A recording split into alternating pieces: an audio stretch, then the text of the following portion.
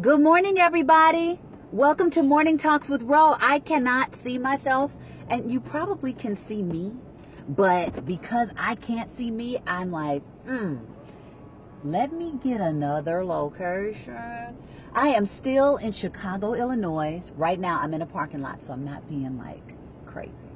But I'm still in Chicago, Illinois. I'm getting ready to leave today, so shout out to Safe Travels, right?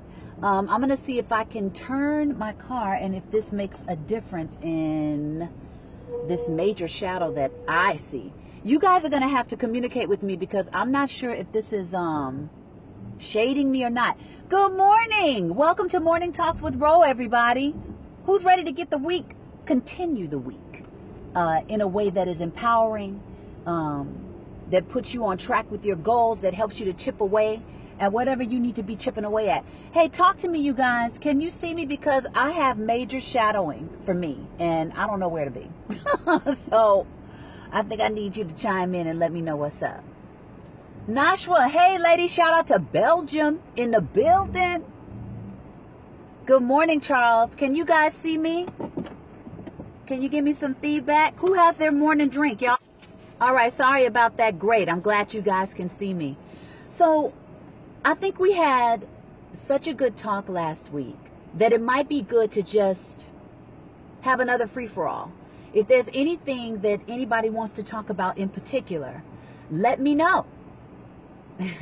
Let me know. Do you have any questions? Is anybody having any difficulty making it, following through on your goals? Are you dealing with a lot of fear? If that's something we need to talk about today, let's talk about it. Are you dealing with some procrastination? If that's something we want to talk about, let's talk about it. Are you not clear about how to get to what you want to get to, or even what you think you want because the lack of confidence is there, or the lack of belief in yourself is there? What do you think is a good thing for us to tackle today? What up? Welcome to Morning Talks with Ro. And thank you for your patience with me about not doing the video yesterday. I know that this year might be kind of a whirlwind of a year for me, and I have to take advantage of these precious moments with family when I can get them. So I prioritized my family and my friends, and I'm glad that I did. I had a wonderful time. I don't know if y'all saw the videos, but the food was off the chain.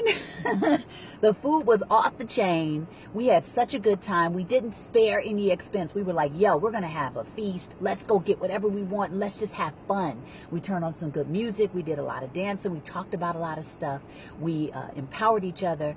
I was around a lot of positive energy. And these are all things that we can generate ourselves.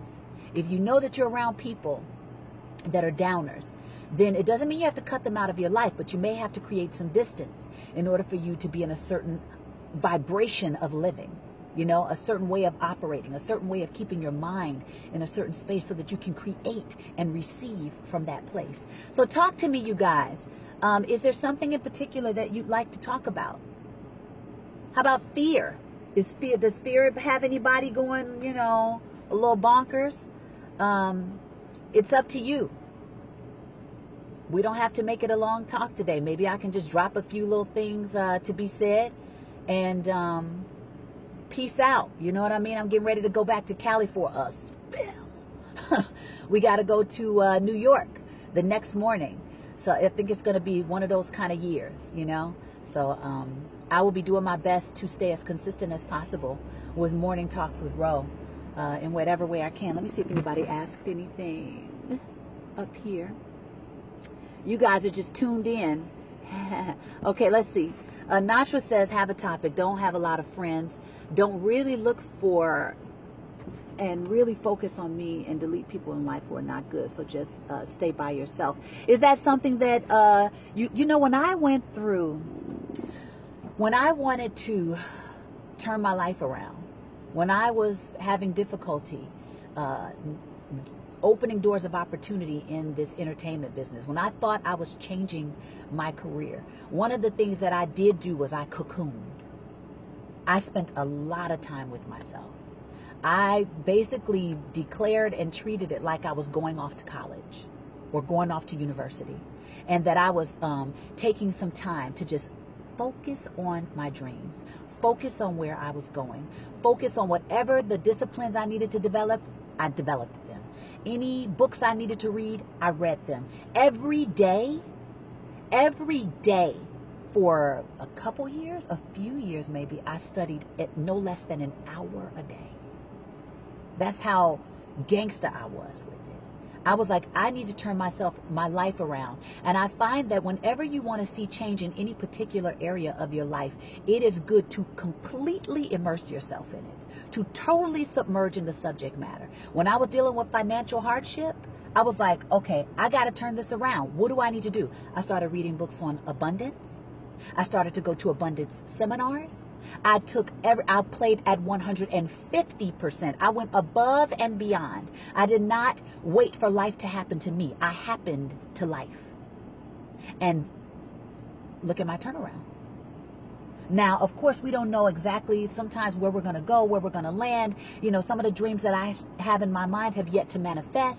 Some of the things that I didn't even know were going to be here are here because it's still playing out the things that I asked for. Maybe it's a word that's manifesting. You know, maybe it's prosperity, but sometimes you don't know how prosperity is going to show up in your life. I still kind of got the sniffles, you know. It's like kind of this lingering thing.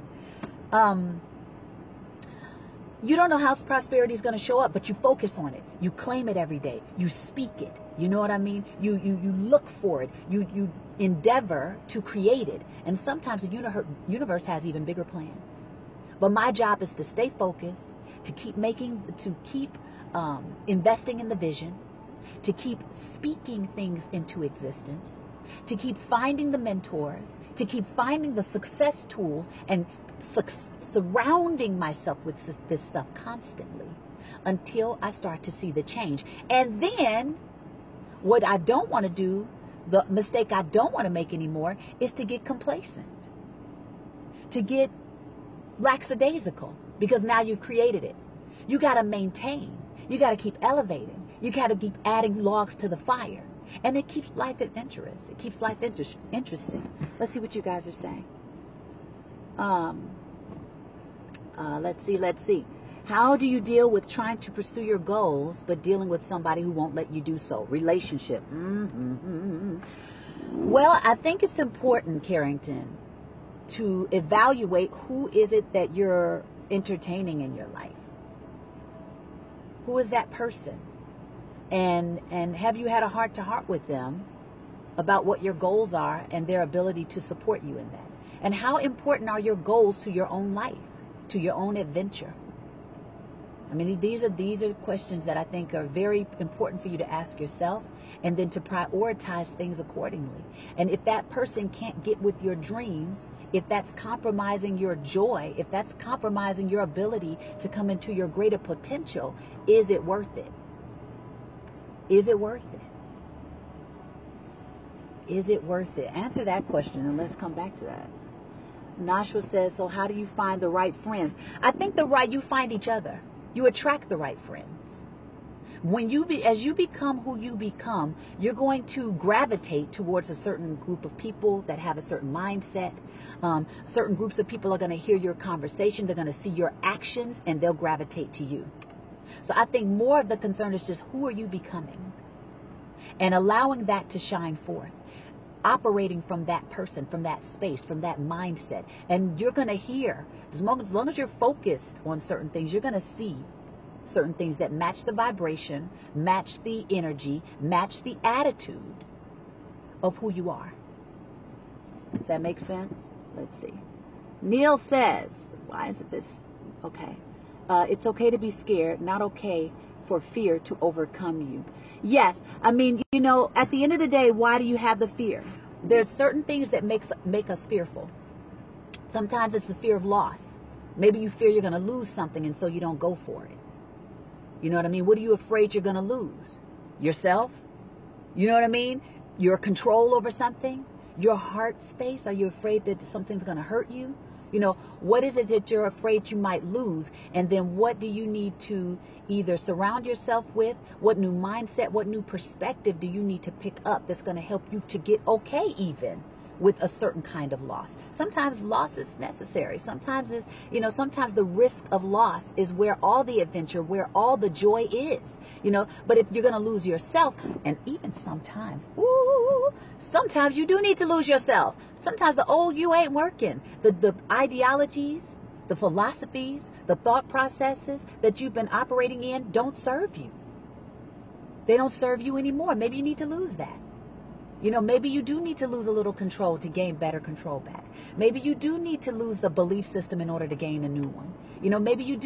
Maybe it is necessary for us to get comfortable with the uncomfortable until you develop this other aspect of yourself, or this other aspect of being, this new way of operating, this new way of responding to life.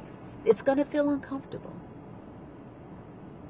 But you're going to be gaining on the other end. So sometimes we do need to lose to gain. So if it's a fear of loss, think about it from that perspective. Is it a fear of the process of things? Like what you need to do to get it, who you need to become to get it, who you need to speak to, the steps you need to take. Are you afraid of the process of something? And if you are, reworking your mindset and perspective around that, because everything, I find that so much of where our success lies in life is perspective. All right, you guys, I had to find a new location because the other one played me out. Sorry. Sometimes whenever the video goes off, I feel like it's the universe kicking in and saying, okay, that thought's complete. But I really don't know. I just, I was in the very similar spot that I was yesterday, and it played me. So today's talks probably won't be as long, but we were in the process of talking about the process. I hope you guys can see me because I had to change my positioning. It looks so shaded, but sometimes when I look back on the video, you can actually see me. We were talking about fear, and how to navigate that and where it's coming from. And one of the things we were pointing out, or I was pointing out in the beginning, was, is it a fear of loss? So you can check out the other video for my comments on that. And then we were talking about, are you afraid of the process of something, the steps it will take to get there, who you'll have to become to have it, the fear you'll have to face, in order to take bold and decisive action towards something. Is it that? And then learning how to rework our perspective around things, what we think about things, how we're approaching things, because I find that a lot of success is about perspective, which is very powerful to me. Because that means that majority of the time, nothing outside of yourself in physical reality needs to change. It's really what's happening internally. It's what's happening in your thought process. It's what's happening with your perspective. It's what's happening with your response to life that makes all the difference. So if you shift in those things, you can start to see different things shift in your physical reality just because of the change you've made on the inside. Success mostly is an inside job. So powerful to me. And then the other thing that could possibly be causing fear is the outcome. What are you afraid of are you afraid that you'll do all this work? You'll go so hard in the pain and it won't come to pass. Or is that the fear too? Some people are like, man, what if everybody who doesn't believe in me, I still go beyond their doubts and their fears, and then it doesn't happen. Whatever, right? Because what I find is that when we start to become who we need to become to get to whatever that thing is, when we go so hard in the paint that we shut out all the doubts and the naysayers, we just say, you know what, no matter what, I'm just going to do it. Even if that thing that you thought you wanted doesn't happen, something else is going to happen. And it's probably going to go beyond what you even thought was possible. It's probably going to be better than what you set out to get. A lot of the times that's the case, So I would say don't project so much into the future unless it's positive, unless it's something that empowers you, unless it's a vision that drives you, unless it's something that feeds you in a good and positive way. Don't project the negativity. And borrow tomorrow's worries for today. That's something my mom used to say, and I love that. Don't borrow tomorrow's worries for today. It might not even happen. A lot of the times it doesn't happen. It's based off of old fear.